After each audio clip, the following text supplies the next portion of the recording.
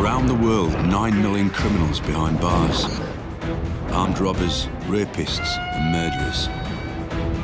Most surrender to incarceration, but some fight back and escape.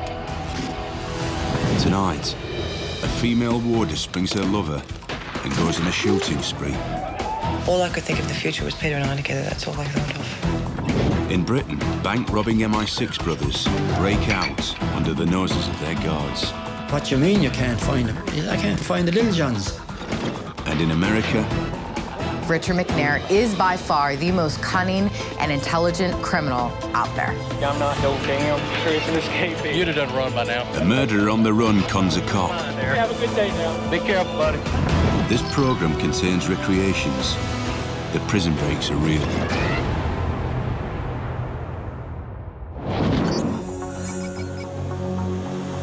Melbourne, Australia, 1993. 275 male prisoners are locked up at the remand centre in the heart of Melbourne city centre. A new state-of-the-art facility. Inside, 38-year-old Peter Robert Gibb, in and out of jail for the last 20 years. Peter Gibb was, I suppose, you could just best described as a long-term career criminal. Peter's a bit of a wacko, Peter Gibb, and still is for that matter. Gibb's latest sentence was 12 years for the armed robbery of an armoured car on Valentine's Day 1991. He was a fairly hardened and experienced criminal. But even hardened criminals have a softer side. His was 28-year-old mother of two, prison officer Heather Parker, whose marriage was on the rocks. Well, at first I didn't notice him. I mean, a prisoner's a prisoner, you know, that kind of thing. Back in 1992, a fellow prison officer found that the door to a linen closet in the remand centre was locked. When the closet was finally opened, a red-faced Heather Parker came out first, followed by Peter Gibb. They crossed the line, so to speak. I found the right man. It's just unfortunate circumstances around us have made it very difficult. She had this liaison with Peter Gibb, which compromised the security of the prison. The scandal rocked the corrections department. They didn't want her to work in the prison, they didn't want to work with her, and the organisation had to transfer to another area of corrections. Heather was sent to work at the corrections head office in South Melbourne, forbidden any contact with Gibb. And with Gibb facing a 12-year stretch, love-struck Heather Parker was desperate. Her new job gave her access to restricted files that revealed the prison's secrets and weak points. Knowing it would be the end of her career, Parker hatched a plan to break out her jailbird boyfriend. If you look at prisons, generally there's bars on windows, and with that prison there was no bars on the windows. Neither was there any razor ribbon around the perimeter. Instead, the Melbourne Remand Centre relied on bullet-resistant polycarbonate windows. Heather saw this as the weak point.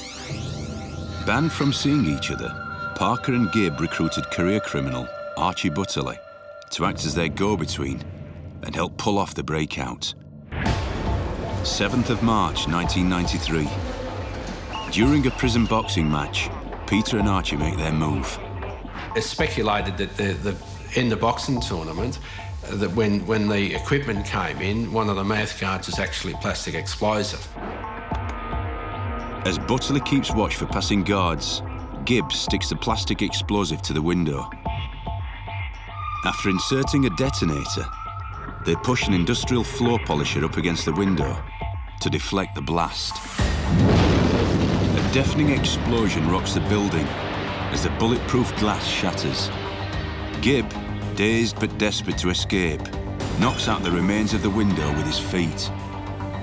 With the whole prison now on full alert, they have only seconds to make their getaway.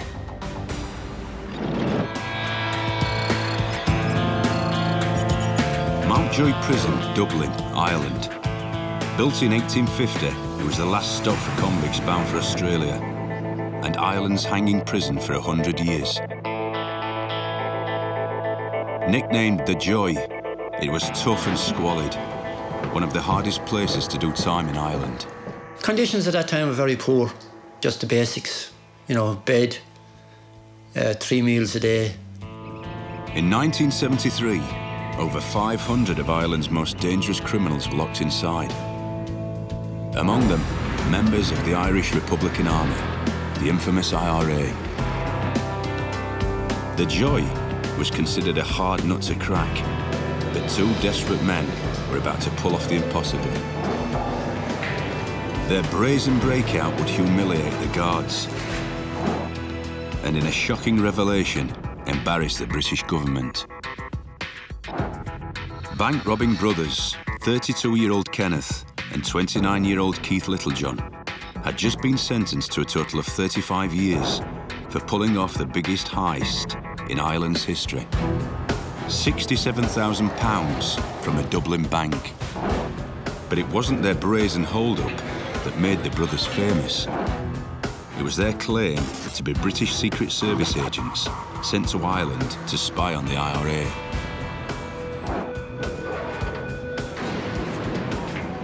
As part of their mission for MI6, they were to rob Irish banks to discredit the IRA.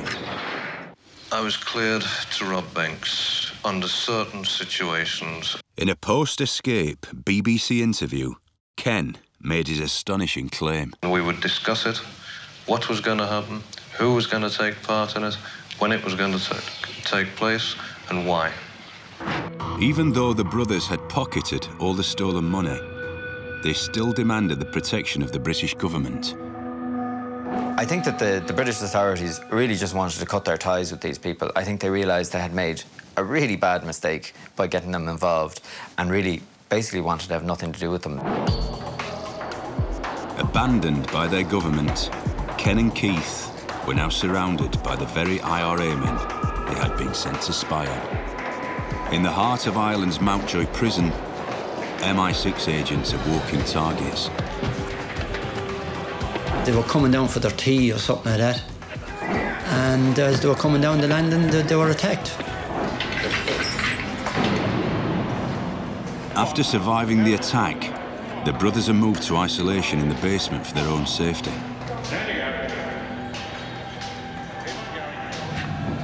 Through the barred windows, they can see the prison's perimeter wall.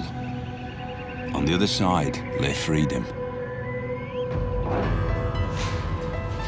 Knowing they have been left to rot, the brothers come up with a plan.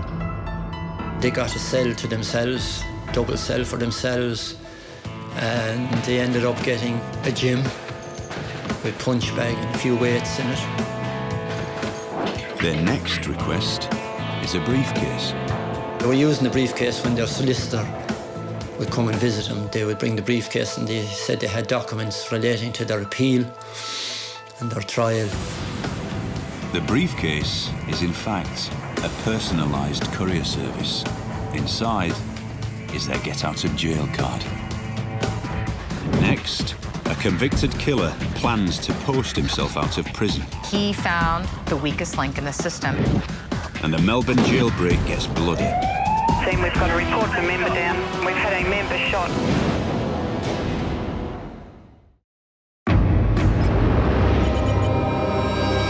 The United States Penitentiary, Pollock, Louisiana, a high-security fortress with 1,500 of America's most dangerous prisoners caged behind its bars. Surrounded on all sides by the dense Kitachi forest, no one had ever escaped. But in April 2006, cold-blooded killer Richard Lee McNair was bent on being the first.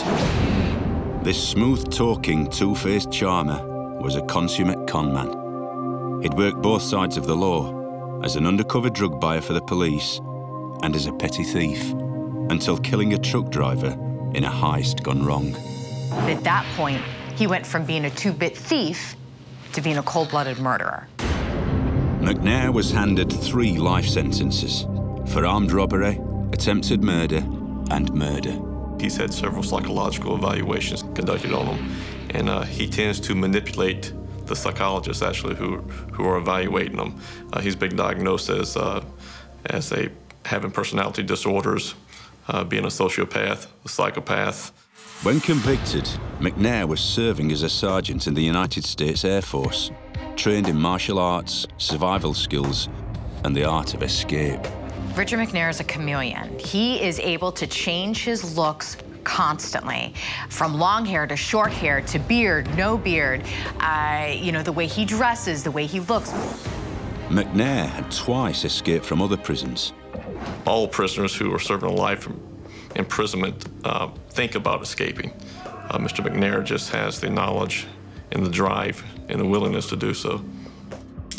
In one attempt, he used stolen lip balm to slide out of handcuffs. Then they put him in the Bismarck jail. And that's where, you know, after a few years, he and a bunch of guys in Bible study, they decide that they're gonna escape through the roof. So he escapes through the ventilation system, crawls all the way through, gets out to the roof of the prison, jumps off, takes off running, wasn't seen for 9.5 months. So then he gets arrested and he gets caught for breaking into a car dealership. McNair was incarcerated again. Back in prison, he focused on his next breakout. A lot of people do things to cope with being in prison. Mr. McNair plans prison escapes. Through the process, the Freedom of Information Act was able to obtain all the documents, all the materials on his second escape, and even on his first escape, to learn what he did wrong so he wouldn't repeat the same mistakes again. McNair came up with a radical plan. He charmed his way into a skills training program for inmates. His job? Repairing mailbags. They had checks, yes. They were checking on their prisoners. They were keeping good, you know, a good track of them, of course. But at the end of the day, he found the weakest link in the system. McNair was ready to exploit that link with a special delivery. His daring plan? To post himself to freedom. In Australia, the peace on the streets of Melbourne has been shattered. Prisoners Peter Gibb and Archie Butler have blasted their way out of the Melbourne Remand Centre. An escape made possible through the help of Peter Gibb's lover, jail warder Heather Parker. They use bed sheets to lower themselves through the window and down onto the ground. As Butterley struggles to climb down the makeshift rope, he falls heavily onto the pavement and limps away. Gibb and Butterley pick up their getaway car and grab the loaded revolver left by Heather Parker. The fugitives speed into traffic, but after only 60 seconds, the high-speed escape turns into a demolition derby, with Gibb crashing into another vehicle. Without stopping, 20 seconds later, Gibb smashes the car into the entrance of the Westgate Freeway. Both armed escapees, now injured from the crash, force a motorcyclist from his bike and disappear.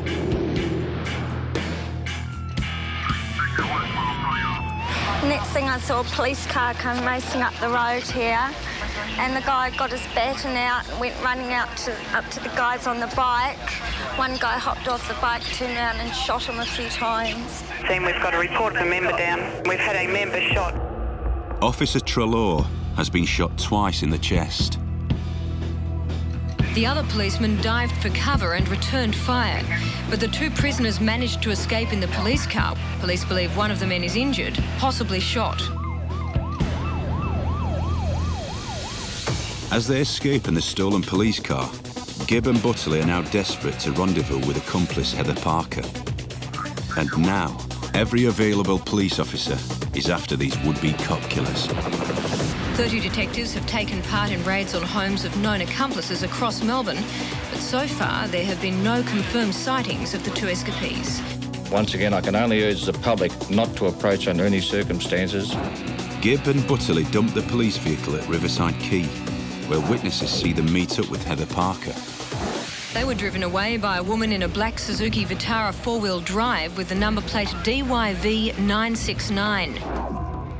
The lovers are finally reunited, but the escape has turned ugly, and there's worse to come.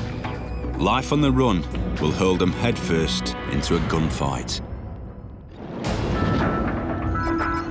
In Ireland, self-proclaimed MI6 bank robbers Kenneth and Keith Littlejohn have survived an attack by IRA prisoners. For their own protection, they are now locked in a basement cell. Very claustrophobic. very hard. I have no doubt like that. If I was doing 20 years in that area, you'd be inhumane, really. But isolation suited the Littlejohns just fine. They'd already persuaded the prison authorities to provide them with a personal gym. Prison guard Mick Kelly remembers taking the punch bag and weights to their cell. I thought it was crazy, but I was only doing what I was told. But what the guards don't know is the gym is a ruse, a cover for the Littlejohns' escape bid. Their briefcase, allowed to pass without inspection, holds more than documents. Hidden in the lining is their escape tool. Right under the noses of their guards, Ken and Keith work tirelessly on their escape.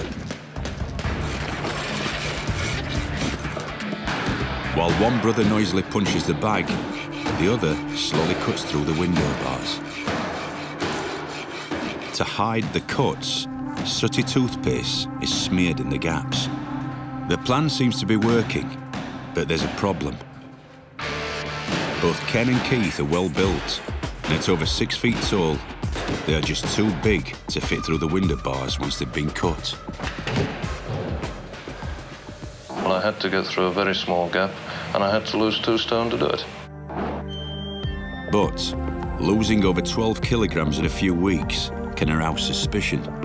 So, like many of the IRA prisoners, they go on hunger strike. They claim it is to protest their being held as political prisoners, but it's really the mother of all crash diets.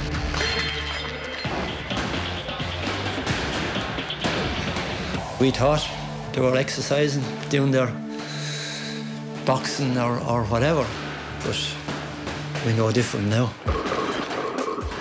For weeks, the brothers hack away at the bars. But once out, they will have a huge obstacle. The 25-foot perimeter wall. They need a rope. For months, the Littlejohns have been tearing up prison bedding and painstakingly knotting it together. And the grappling iron was just made out of bits of scrap that I picked up around the prison. And the punch bag serves as more than a diversion. It doubles up as a secret locker for their escape equipment.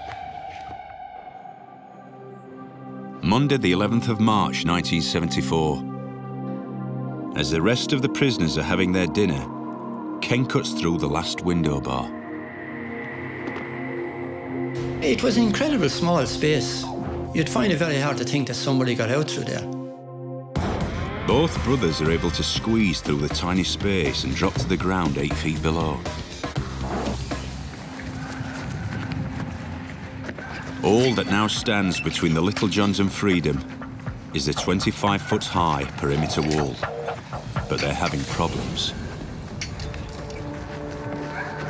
As hard as he tries, Keith can't get the grappling hook to catch. They didn't plan that part of it very well, like. And I think what happened was that they threw the rope up, but there was nowhere on the wall for the rope to get caught onto. So they had nothing to pull themselves up. 10 frustrating minutes have passed. Back in the isolation cell, it's time for the guard to check on the Littlejohns. It was another officer says to me, he says, "I can't find him." And I says, "What do you mean you can't find him?" He said, "I can't fucking find the Littlejohns." After weeks of starvation and hacksawing, the Littlejohns' desperate bid for escape is over. Or is it? No one, not even the escapees, could have dreamed of what was about to happen. The United States Penitentiary, Pollock, Louisiana, 2006. A prison with a formidable reputation. No one had ever escaped its walls until Richard Lee McNair, a cunning killer serving 3 life sentences, hatched a plan as dangerous as it was ingenious. In all of my experience of working on criminal cases over the last decade, Richard McNair is by far the most cunning and intelligent criminal out there. McNair had scammed a job repairing mailbags. His brainwave was to have himself shrink-wrapped inside them then shipped to freedom, a plan fraught with danger and requiring him to be fighting fit. He's also trained himself in physical fitness. He ran for days and months, and to a point, running 3 hours a day. McNair's job gave him access to delivery times and destinations, but it didn't give him access to a container big enough to hide in. He needed to make one. He created this escape pod, is what we like to call it. And it was basically stacked with mail bags all around it. Now, on the morning of his escape, he finds an orange pallet for the base of the pod, puts it in the middle of his work area. Then he gets the frame of a cart and sticks it on top. Walks around to the middle and squats down Indian style. How he did this part, I don't know, because the man is 6 foot tall. Then gets a plastic container and sticks it over top of his head. And what the U.S. Marshals believe, he did have help inside of the prison, because there's no way in the world he's going to be able to cover himself up with mail bags, shrink wrap himself into this pod, and be lifted off site. He's planned everything down to the last detail, including a sharp knife to carve himself free once outside. He was pulling things in over time, things that he could tape onto his body. He would duct tape power bars and protein shakes and things like that onto his body. But how will he survive being shrink-wrapped without suffocating? He created a ventilation tube. So it was this long tube that he could breathe through inside of this pod. Once McNair is squeezed into his pod, his accomplices seal the mail bags with plastic wrap. I don't know how McNair did this. I can barely breathe. I can barely move in here. I mean, I'm 5'4". McNair is 6 foot, 200 pounds. McNair sits in his shrink-wrapped escape pod, waiting for the truck. With soaring temperatures of over 30 degrees, can he survive? Coming up. It was scary, it was horrific. Aussie escapees ambush police. And it hit me just across the back of the leg there. And the Little John's escape plan comes unstuck.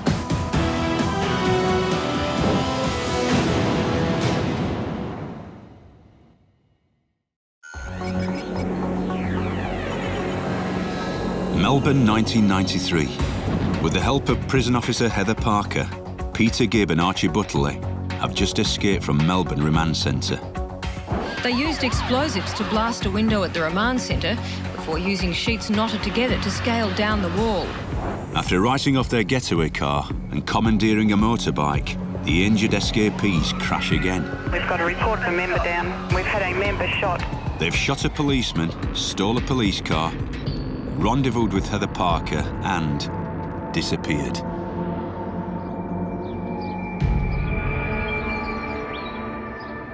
After 5 days on the run, Peter Gibb and Heather Parker arrive at the remote Gaffney's Creek Hotel, 120 miles north of Melbourne.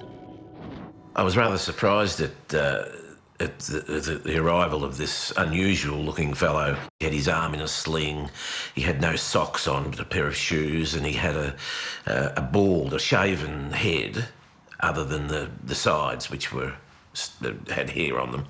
And he wanted accommodation for the night for himself and his wife and his young son. The badly injured Archie Butterley hides in their room, while Gibb and Parker do their best to fit in with the locals. And I said, oh, please, come and join in with us. We were having a good time. So they ordered a meal, and I said, would you like me to take fish and chips down to the child in the room? And they said, oh, no, well, I'll take it down, but he's not having the fish and chips, he's having the steak, which I thought was unusual, but you get lots of unusual things happening in Gaffney's Creek. And they joined in the festivities of the night and sang along with the guitar.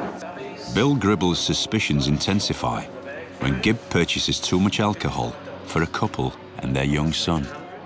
And that was really the last I saw them. 6 a.m. the next morning. I heard shouting that I awoke to, and I heard a voice saying, Bill, you've got a fire. A man fitting Gibbs' description was staying at the Gaffney Creek Hotel.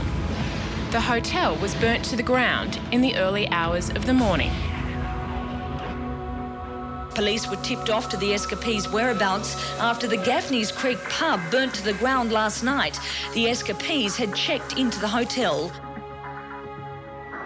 But the trio had vanished again, this time into the vast wilderness of the Australian bush. Very remote part of the state, very hilly, with thick trees and steep tracks and roads. It's a very difficult place to search. Armed, dangerous and ready to use their firepower, Parker, Gibb and Butterley are now the most wanted criminals in Australia. Dublin, Ireland, 1974. At the notorious Mountjoy prison, self-professed MI6 agents Ken and Keith Littlejohn have cut through their cell bars and escaped. But they're in trouble. Their carefully handmade rope and grappling hook won't catch onto the prison's 25-foot outer wall, and the brothers have already been missed. There was no sign of them because there was only the gym, their cell and the toilets. They were the only places they could have been. I couldn't believe it. These are two of the most important prisoners. And I says, this is it, this is my job, it's gone. Unable to climb over the wall, Ken and Keith come to the crushing realisation they've failed their only opportunity to escape. But as they walk along the perimeter wall, they make a staggering discovery. When the Littlejohns got to the southeast corner of the prison by D-Wing exercise yard, that sort of end, there were 4 planks, nearly the height of the wall. Now, in security prison, that's a no-no. Yeah. It was an amazing stroke of luck.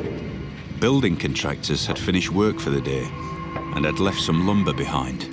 And this was manna from heaven. Hardly believing their good fortune, Keith and Ken make a ramp.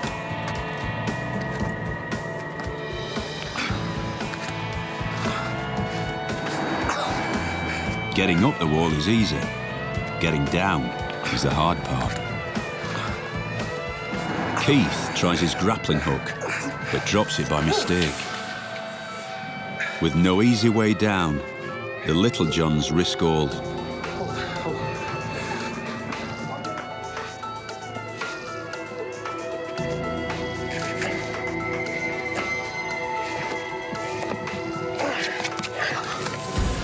Older brother Ken makes it, but Keith isn't so lucky.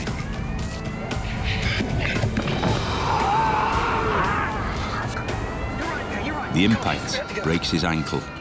It's a disastrous blow to their escape bid.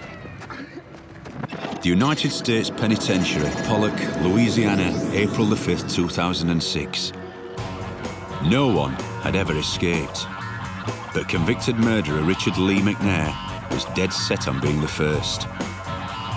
Shrink-wrapped in a pallet of mailbags, he swelters in over 30 degrees heat, waiting for delivery by US Post. I would say it took years of planning for him to come up with this kind of escape, to be able to escape out of a maximum security prison in the United States. At 9 a.m, the pallet of bags with McNair inside is forklifted onto a truck and taken to a warehouse just half a mile outside the prison walls. At approximately 11 o'clock, they did a head count of all prisoners within the USP Pollock Penitentiary and discovered they had 1 short. Believing no one could escape maximum security, guards first searched the prison. Meanwhile, in the warehouse, McNair is hacking his way out of his shrink-wrapped cocoon. I believe he was in there probably 3 to 4 hours before he was able to cut himself out. Finally free from his stifling escape pod, he slips out of the warehouse and runs for his life.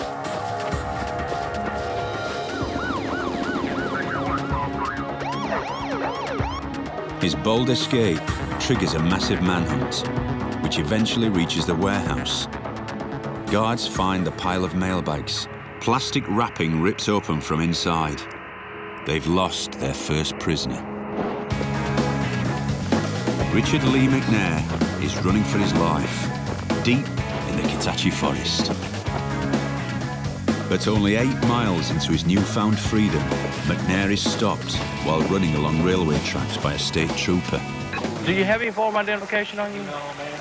What's your name? Robert Jones. Robert Jones? Uh-huh. Why, I'm not supposed to be on the tracks? No, that's not the problem right now. What's your address? I don't have an address. I'm at the hotel. We're working on houses and stuff like that, the roofing. What it is, we got an escapee. Oh. Where from? A prison. There's a prison here? Yeah. Smooth-talking McNair claims he's just an innocent jogger. He tells a good story, and he makes it believable. And he was able to give some geographical areas that the officer was familiar with. And he was also able to again, just disarm this officer and believing that he was not a prisoner escapee because of his, I guess, calming attitude. Amazingly, experienced officer Carl Borderland swallows McNair's story. Carl knew that there may be a prison escapee, but he didn't have a lot of information. And with what he had, he did the best that he could interviewing this guy. And if you watch McNair in that video, he's so calm and so collected. No. I'm not a prison escapee. How far you got to jog to? Pineville, hopefully he's on these tracks. Yep. But out here, you're in civilian life, you know. Were you in the military? No, I wasn't. I'm retired Army. He was just so collected in his thoughts and his words and his actions, and that was the most amazing thing. And that's really what won Carl over. Yeah, I'm not no damn prison escapee. You'd have done run by now. You know that yourself. The exchange lasts 10 minutes until McNair jogs off. Free again. Have a good day now. Be careful, buddy. Thank you. All right. After McNair conned the officer, he was able to jump a train, a cargo train, and go north of Louisiana, approximately 120 miles. From there, he stole the vehicle and drove to South Texas. McNair writes to his parents, claiming he's heading south to Mexico. Instead, he goes north to Canada, stealing cars and money on the way. It'll be 17 months before he returned to US soil. Gaffney's Creek, rural Victoria, Australia, 1993. Prison warder Heather Parker has helped her lover Peter Gibb and accomplice Archie Butler blast out of the Melbourne Remand Centre. Now on the run, they've crashed stolen vehicles, shot a policeman and burnt down a hotel. About 50 heavily armed members of the Dog Squad, Special Operations Group and Police Air Wing are in the area, 50 kilometres south of Mansfield. Once again, the lock-up lovers had vanished. We looked around for 2 or 3 days, couldn't find them there. There's a pretty big police contingent up there. But then, a lucky break. A couple on a fishing trip report a vehicle hidden in scrub. These desperados have already shot a cop, so the police take no chances. They split up and start combing the area. Dog handler Trevi Berryman heads straight to the river. The dog actually stopped at the end of the beach and put its nose in the air, and Trevor's gone, I'm pulling the dog back. Someone's really close by. I've seen flashes coming from the bush in front of me. I thought, oh shit, someone's shooting at me. In a hail of bullets, Gibb, Parker and Butterley open fire on the police. I felt the air of the bullets go past my head. In the firefight, Officer Damien Hare takes a bullet. And that hit me just across the back of the leg there, sort of just opened the skin up a bit. Wounded, Officer Hare keeps spraying the bushes with bullets. The fugitives return fire. There were rounds going everywhere, so I had no idea where they were coming from. It was scary, it was horrific. I basically kept firing all the way into the river, and by the time I actually got to the water, I was out of ammunition. Still dodging the fugitives' bullets, Dave Empey jumps in the river. Pulled the magazine off and reloaded, and then came up out of the water and started firing again. Dave Empey fires off 2 more magazines 60 bullets. All I could think was, I can't see them. I know where the shots roughly came from. If I can put enough rounds into that position, maybe I'll hit one of them. The firefight lasts over half an hour. When the backup team arrives, stun grenades are pitched into the bush. When it goes quiet, a dog is sent in. He comes out covered in blood. We thought, well, there's someone in there. They're either there and not that well, or there and dead.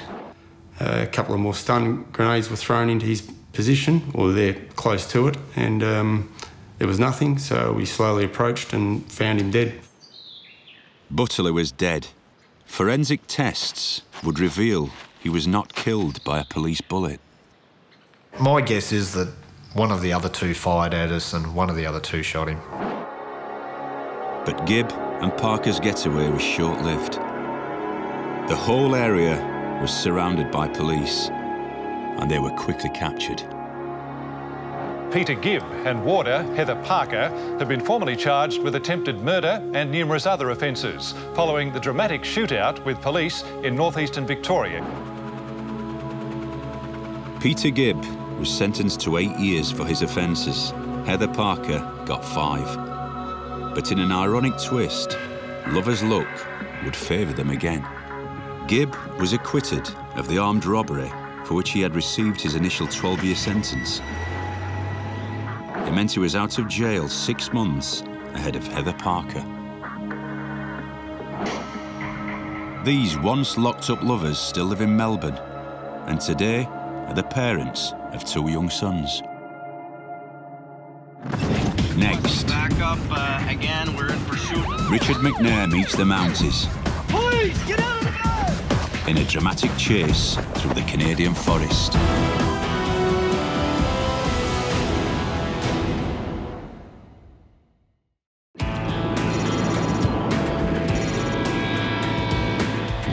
Bank robbing brothers Ken and Keith Littlejohn have escaped from Mountjoy prison. But Keith broke his ankle jumping from the wall. To allow his older brother to get away, Keith convinces Ken to leave him behind.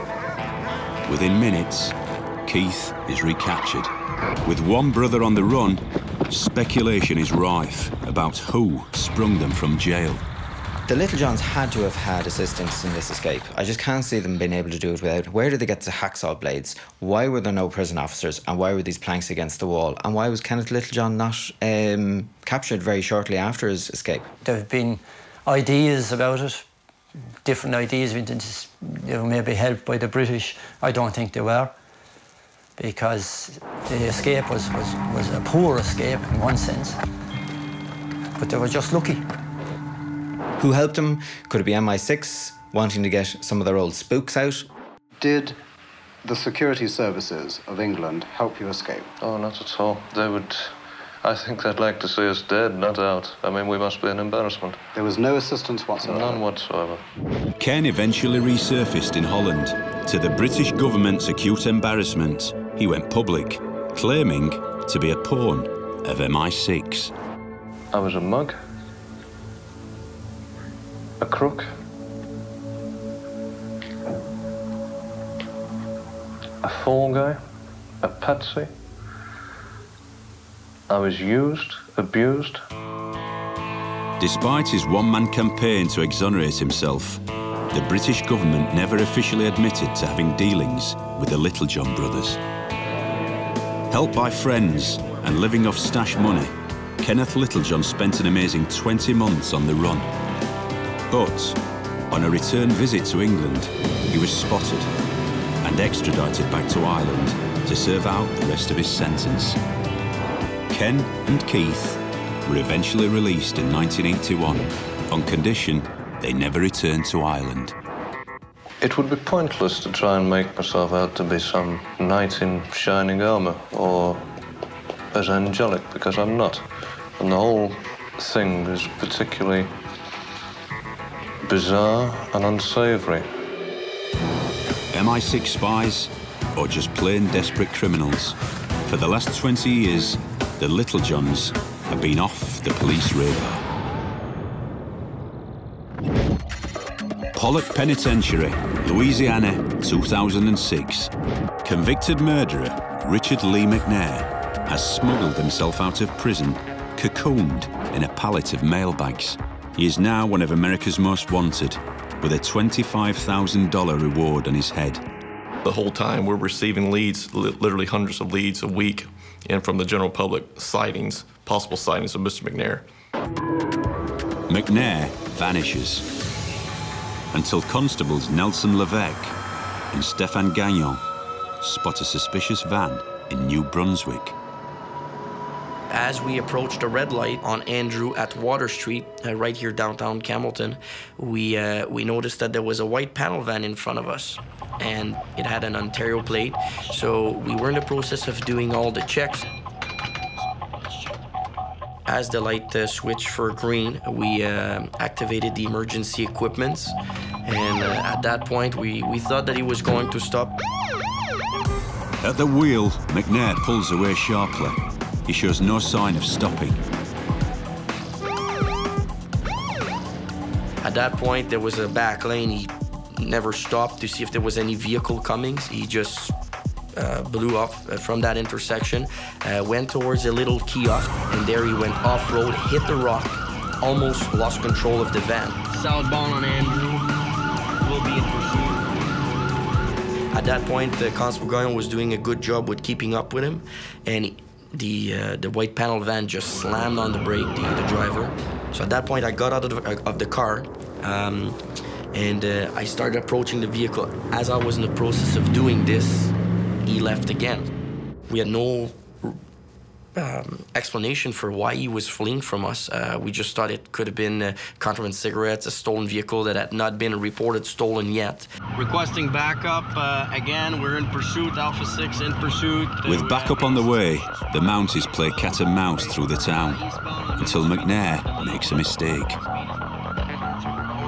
He's now in the provincial parking lot. He has nowhere to go. We'll be blocking the entrance and the exit.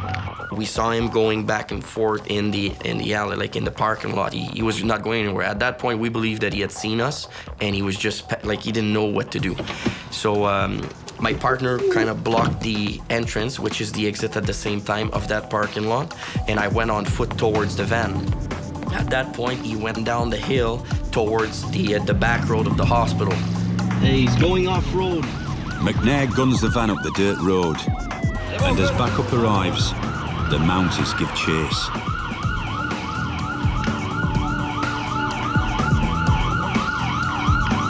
Okay, City Dispatch, we've located the van. It's in the trail behind the provincial hospital. Hitting a dead end, McNair bolts from the van and flees into the forest.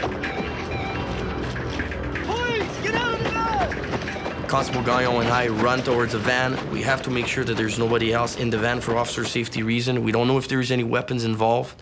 So at that point, Constable Gagnon went to the left. I keep going to the right. I saw the suspect just in front of me, and I tried to cut distance of him, and I tackled him on the ground. Gave him command at that point. A couple of strikes were applied around the rib cage, soft empty and techniques, and he released pressure. Handcuffs were applied.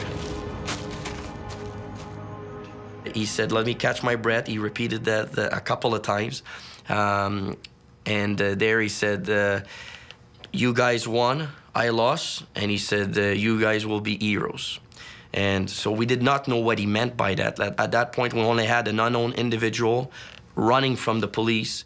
In the van, the Mounties find a taser gun and large hunting knives, but they still have no idea who they've captured. He said, "You guys got a big fish." He said, "I'm Richard Lee McNair, a convicted murderer from the US, and I escaped from jail." After eluding capture for 18 months, Richard Lee McNair finally lost the game he played so well. He was reincarcerated to serve his 3 life sentences, plus an extra 2.5 years for his prison break. Next time, a great train robber makes a great escape. The prisoners all shouting out to one another out the cell windows, "Well done, boys!" In America, a prison nurse falls for a felon and springs him from jail. He can talk you out of your underwear, I'm telling you. And in Australia, an escape-proof bunker is no match for Mad Dog Cox. When he had a weapon, his behaviour was absolutely uncontrollable.